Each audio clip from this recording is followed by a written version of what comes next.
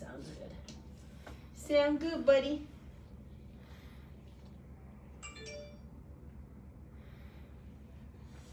He's been on prednisone and gabapentin and tramadol.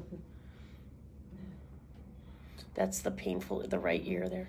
I can't really feel that the canal's calcified. But she looked down the ear, right? I don't know if she could see all the way down. Yeah.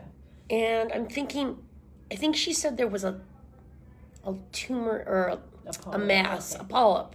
I thought because I think you can visually see it when you lift the flap up. Oh, it hurts. Ugh.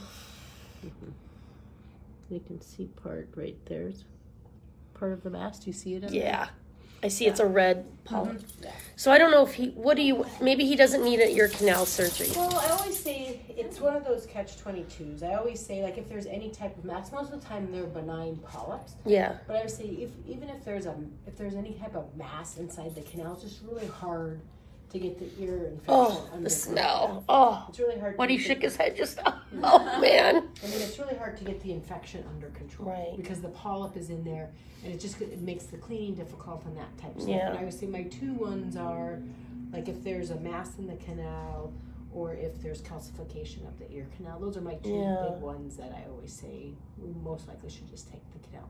The other side looks pretty good. Yeah. Okay. I think he is deaf already. Well, most of them are. Yeah. Most of them have some people feel that they get some improvement after we do the ear canal. Do you want to try to look down to see if he needs it, or? Well, there's no way for me to do it with him awake. Oh, okay. Yeah. All right. Yeah, and so it's one of the things we might as well just, because we'll have to knock him out anyway. We just knock him out and then I look. See what's down there. Because oh, okay, I won't mess with it. It hurts him.